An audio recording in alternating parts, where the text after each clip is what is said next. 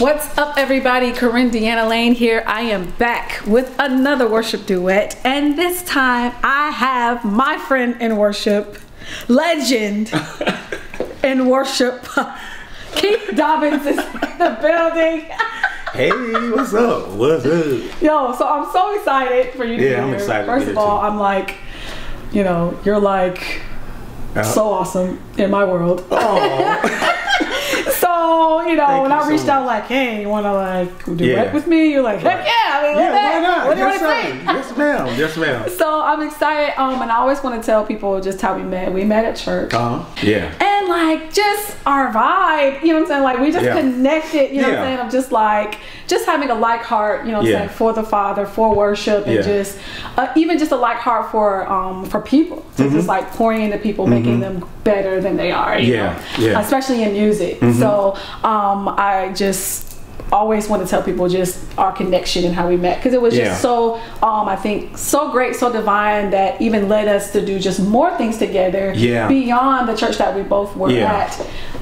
So tell us, who is Keith Dobbins? What, like, okay, you're gonna have to keep your resume kind of short because we don't have that much time in our show, in the segment. Well, but, for me, I'm just a funny guy. I mean, I love life. You know, I love hard, I love deep. I think when I got saved and got filled with the Holy Ghost, it was I was so unprepared for it. For God to just blow my mind, you know, and He's blown my mind for several years now. And that night, I remember, He literally turned my midnight into day. So it was like a road on the road to Damascus, where He literally changed my name. And it's like I wanted something different in my life, and then when I found Him, it was the difference that I needed. And my life has not been the same since. It just has not been the same since. And I look at the miracles that God does and how He loves us, and I wonder who wouldn't serve a God like this. So, and then as far as we are concerned, it was an instant connection. You know, worshipers, you know, like spirits, kindred spirits, they just attract. So yeah. So now your resume, you have Lord here. You gonna tell my age? Tell people. Because I know you're a lot known, I guess I would say more so maybe as like one of the most wonderfulest choir directors. Choirs, that you like put choirs together, massive ones, you know what I'm saying? Like over 100 people type choirs. So like tell us about like just kind of your journey concerning that, like just people that you've come across, people that you know you've done. Wow, I mean, I've done a lot of stuff. I love choirs. I love that choral sound, and I was always intrigued by that. Like, how do we make a choir sound a certain way? You know, and it's all about voicings and individual voicings and training to get them to sound a certain way. So for me, it was always a challenge to get anybody to sound like one voice. So it doesn't matter. I always say, if you can talk, I can teach you how to sing. So I've done a lot of choir stuff. I've done with the Florida Orchestra, the one that did the Whitney Houston thing at the football game, the national anthem. I worked with them. I worked with the Ohio State University Orchestra with choirs. So I'm really interested in combining the unlikely with choirs, like the orchestra and the operatic kind of things with the gospel. So now I'm looking about doing some trap music with the choir. So I'm trying to do something like that. I got a project coming out later on this year. We just going to say no holds barred. You know, be authentic in who you are. Not try to copy someone else. You know, I mean, you know, now KORIN, I can go on and on. I know. So I'm gonna cut it short. I'm gonna cut it short. But God's blessed me to do a lot of things. Just Google them, okay? That's it. That's how we'll know, right? Right. It ain't about me anyway. So before we get into this song, tell us, what does worship mean to you? Worship is like a room. It's like the house of God, where He allows me to go deeper in. You know, some folks come in your house, they go in your living room. You know, just kind of got a superficial relationship with them. But when you get into an intimate place, you're taken throughout your house, where there's so many rooms to experience God. You know, every moment, every segment, every song creates a room or an atmosphere. So I like venturing into those rooms with God, where I truly can just be myself and adore Him for who He is and for what He's done for me. Those that worship God must worship Him in spirit and in truth. The truth part is the part where you got to be real with yourself, because God already knows. You know, I went through this phase where, God, I did this. He's like, I know what I did, but I needed to hear myself tell God that I wanted to be honest with him. Yeah. And it revolutionized my spiritual walk with him, because then I was honest with myself. Yeah. A lot of times we do stuff so, well, God didn't, he was right there when you did it. Right. You know, so my humanity has to succumb to his power. So it's truly releasing who I am to him. And when you do that, he'll make you again another. Whew. Yes, he will. Keith? Yes. Oh, my goodness. Yes, he will. Let's just go into the Father, okay? Amen. Amen. God is good. Okay. Yes.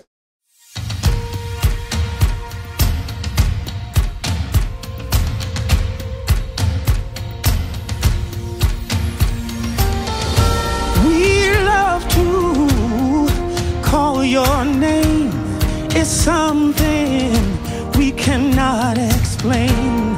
That happens, yeah, when we proclaim your great name. Your great name is call your name. We cannot explain. That happens, yeah, when we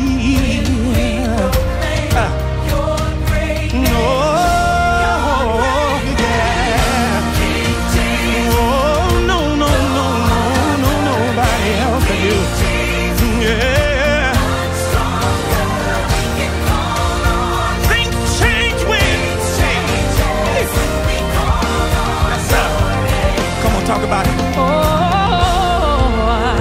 yeah. We love to call your name. Oh, we cannot explain. That happens when we proclaim your great name. Well, what is his name? King Jesus. No other name. Yeah. We can call on you. Things change when, yeah. Hey, yeah. Nobody else knows. Yes, Lord. Hey. Things change when. Hey. Oh. Yeah. There is power in the name of Jesus. Power in your name. There is power in the name of Jesus. Power in your name. Yeah. There is power. So much power. Oh, there is so much power. So much power. So much power. Yeah. Things change when we call you. Things change when we call. Something happens when we call. Something happens when we call.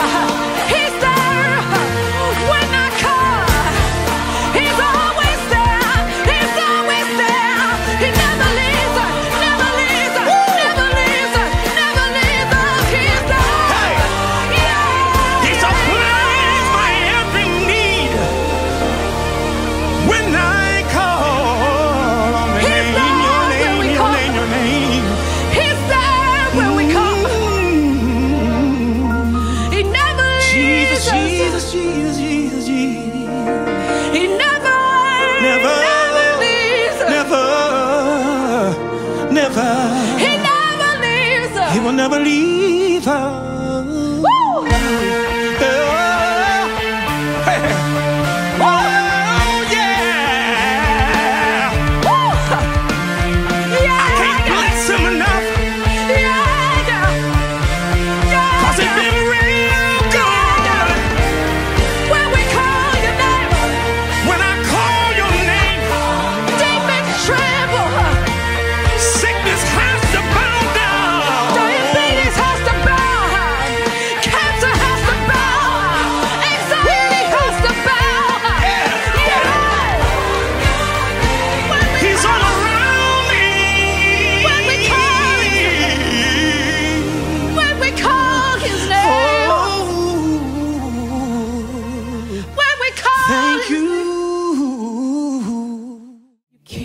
Fake this thing.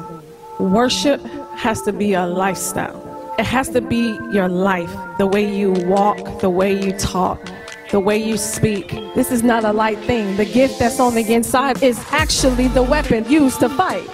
So anything that tries to come against, it's praise and worship that comes out. We are the evidence. We're the evidence that God is real. We're the evidence He is a living God. We show the world that God is real.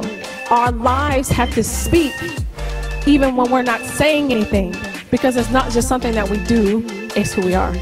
When you need it, it comes through. It comes out of your mouth. Praise and worship comes out of your mouth. When it's time to fight, it comes out of your mouth.